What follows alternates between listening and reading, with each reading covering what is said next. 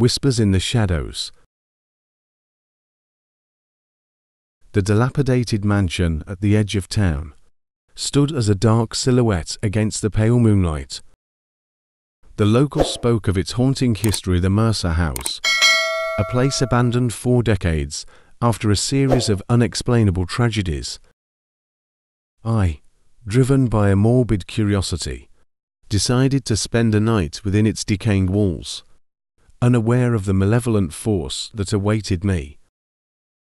As I stepped through the creaking doorway, the air inside seemed to shift, as if the house itself was alive and watching. The floorboards groaned beneath my weight, and a cold draft swept through the grand entrance hall. Moonlight filtered through dusty windows, casting eerie shapes on the walls. I set up my meager belongings in what might have once been an opulent parlor, the faded wallpaper bearing witness to a bygone era. As the night deepened, the silence was shattered by a soft whisper that seemed to emanate from the very walls of the house. "Leave," it urged, a spectral voice barely audible, ignoring the unease crawling up my spine.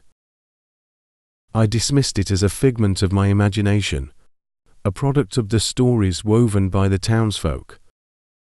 As the clock struck midnight, the atmosphere in the house grew oppressive. Shadows danced in the corners, taking on unnatural shapes that seemed to watch my every move.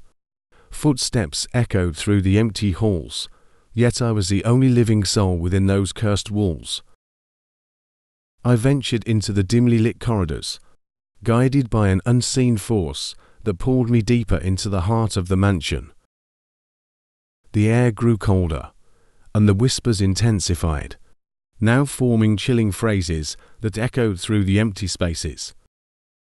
"Get out while you still can," the voices pleaded, their desperation sending shivers down my spine. But I pressed on, drawn to a room at the end of a long, winding hallway.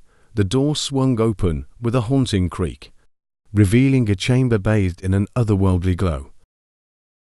A flickering candle on an antique dresser cast dancing shadows on the walls, and an ornate mirror reflected the room in a distorted manner.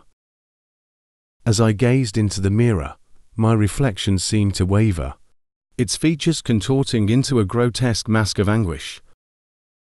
A guttural moan filled the room, and the temperature plummeted. I stumbled backward, but the door slammed shut, trapping me within the spectral chamber. The whispers grew into agonized wails, each cry a testament to the suffering that had befallen the Mercer House. Faces appeared in the mirror pale, tormented souls from a bygone era. Their hollow eyes bore into mine, pleading for release from the cursed existence that bound them to the mansion.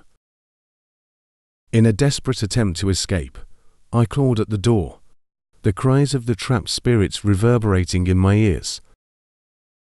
The air thickened with an otherworldly energy, and the room seemed to warp, the walls closing in around me. Just as I felt the grip of despair tightening, the door relented. I stumbled into the hallway, gasping for breath. The once silent whispers had transformed into anguished screams, and the very foundation of the house seemed to quake with the weight of its haunted history. With each step, the mansion fought against my retreat. Shadows clung to my every movement, and the air grew heavy with a palpable malevolence. As I crossed the threshold, the front door slammed shut behind me, the echoes of the tortured souls trapped within reverberating through the night. I stumbled into the moonlit courtyard, my heart racing as I put distance between myself and the Mercer House. The whispers lingered in the night, a haunting melody that would forever haunt my dreams. The Mercer House, with its twisted history and tormented spirits, stood as a stark reminder that some places are best left undisturbed. As I looked back one last time, the mansion loomed in the darkness, a silent sentinel guarding its haunted secrets. Spectral shadows. The old Victorian mansion loomed in the moonlit night. Its grandeur was shrouded by decades of neglect.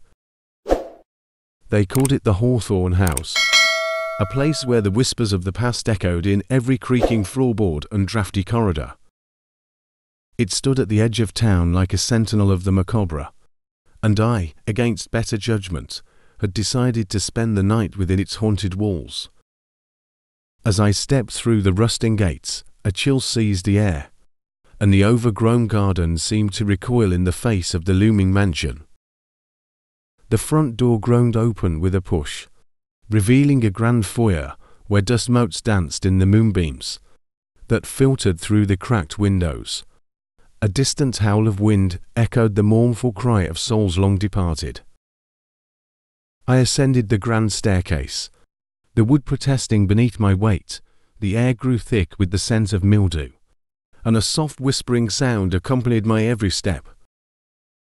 I reached the hallway, lined with faded portraits of stern-faced individuals whose eyes seemed to follow my every move. The room I chose for the night was adorned with antique furniture, draped in moth-eaten sheets. A single candle cast long shadows on the walls.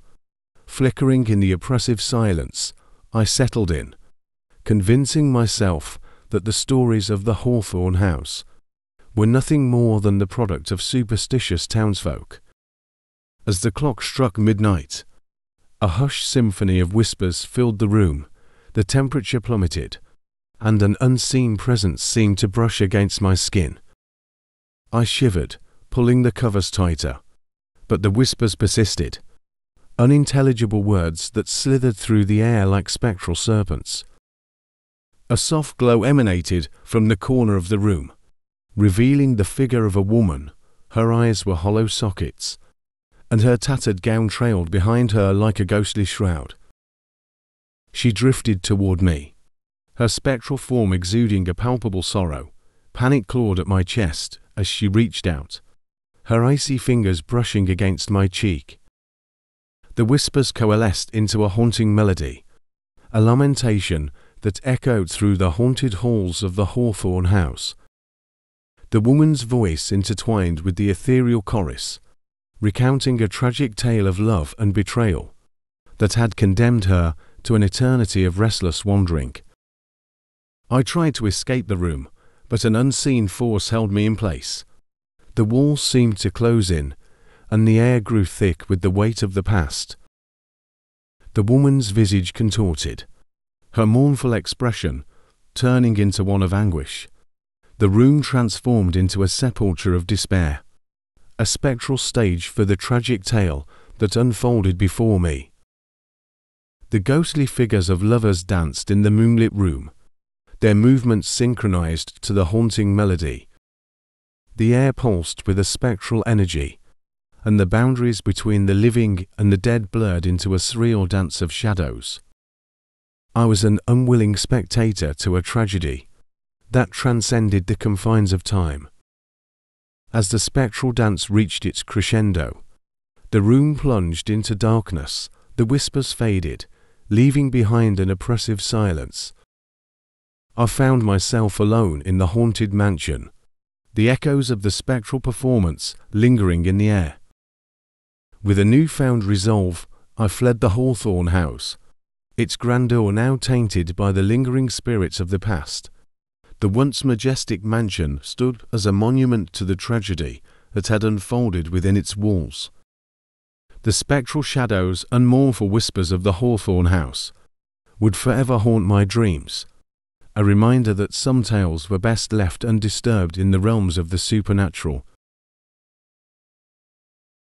Whispers in the shadows. The house stood atop the hill like a brooding sentinel, its dark windows peering out into the night like vacant eyes. It was a relic from a bygone era, shrouded in an aura of unsettling stillness. The for sale sign in the overgrown front yard seemed to mock those who dared to consider this decaying mansion as a potential home. Little did I know the horrors that awaited within those walls.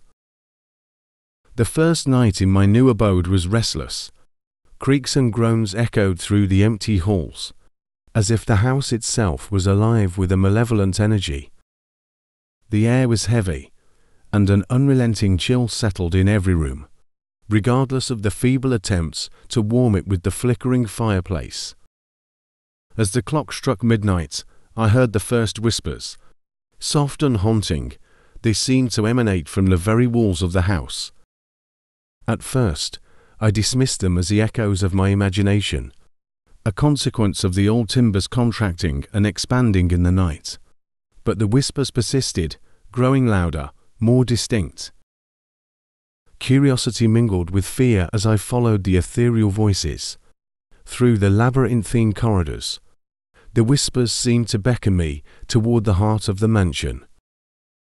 The wallpaper peeled away to reveal layers of forgotten memories, and the floorboards groaned beneath my hesitant footsteps. Entering a dimly lit room, I was greeted by a flickering candle on an antique table. The shadows danced on the walls, casting eerie silhouettes of the furniture that seemed frozen in time. In the center of the room, a dusty Ouija board rested, its plaquette motionless. Compelled by an unseen force, I placed my hands on the plaquette.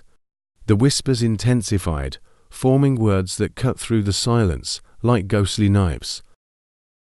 A name emerged, an entity from the beyond seeking acknowledgement. The plaquette moved with a will of its own, spelling out a tale of tragedy and betrayal that had stained the very foundation of the house. As the last letter was spelled, the room plunged into darkness. The candle extinguished, leaving me in the suffocating blackness. Whispers transformed into guttural moans, and I could feel a presence closing in around me. Panic set in as unseen hands brushed against my skin, cold and insistent. Fumbling for a source of light, I stumbled into the hallway, only to be greeted by a ghostly apparition. A woman in a tattered gown stood before me, her eyes hollow and filled with sorrow. She reached out as if seeking solace, her incorporeal form flickering in and out of existence. The house seemed to come alive with echoes of the past, a symphony of anguished wails and distant footsteps. I realized that the spirits trapped within those walls sought release, their tortured souls bound to the decaying mansion by a dark and unresolved history. In a desperate bid to escape the haunting, I raced through the haunted halls, the whispers becoming a cacophony of torment. The house seemed to shift and contort, its walls closing in around me like a vengeful entity. The air grew dense with a suffocating malevolence, and the temperature plummeted to an unbearable degree. Finally, I burst through the front door, gasping for breath as the cold night air filled my lungs. The haunted house loomed behind me, silent and foreboding. As I looked back, I could see the flicker of candlelight through the windows, the whispers lingering in the shadows.